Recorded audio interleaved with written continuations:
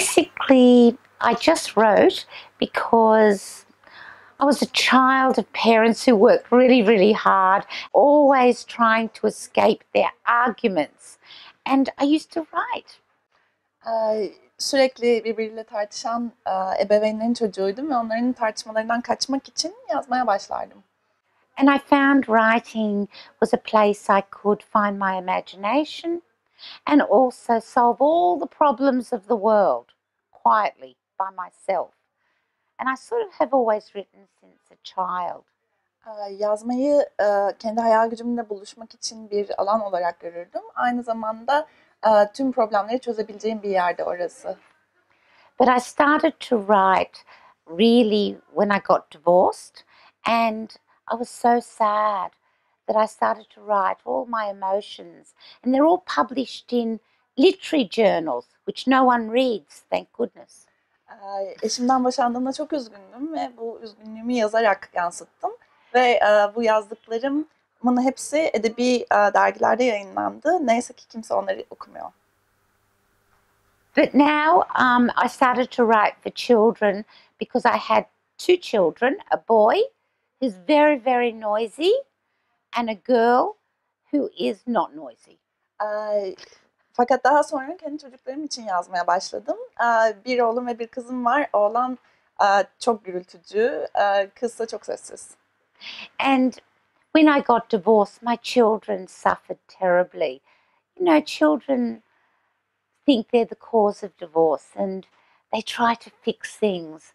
So I wanted to write books for them to say kids are heroes and amazing and just live your life. You're not responsible for adults. Boşandığımda çocuklar çok duygusaldır ve her şeyin kendilerinin sebep olduğunu düşünürler. Bundan engel olmak istedim ve onlar için yazmaya başladım.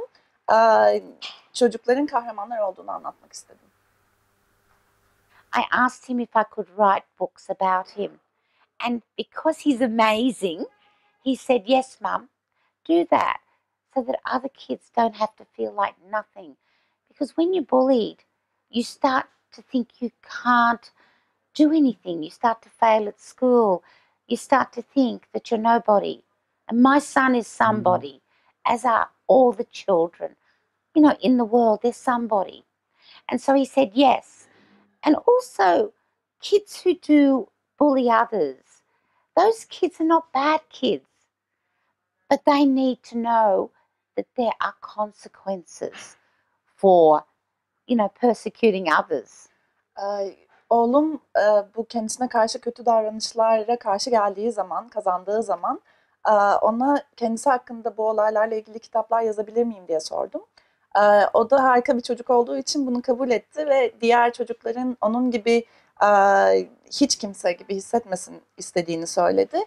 Çünkü size karşı bu şekilde çocukların kötü davranışları gerçekleştiği zaman tamamen kendinizi hiç kimse gibi hissediyorsunuz ve başka çocuklar bunu yaşamasın istedik.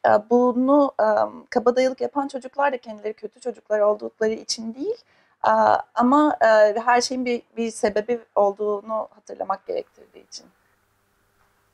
Well, of course, the most famous, and I'm going to go to the Museum of Innocence. You know that museum? I want to go there because that's my last and most special spot. And of course, you know, I mean, you've got Nobel Prize winners and so on. But one of the things Turkey is starting to do, which I think it needs to, you need to have more Turkish writers, because that's your voice.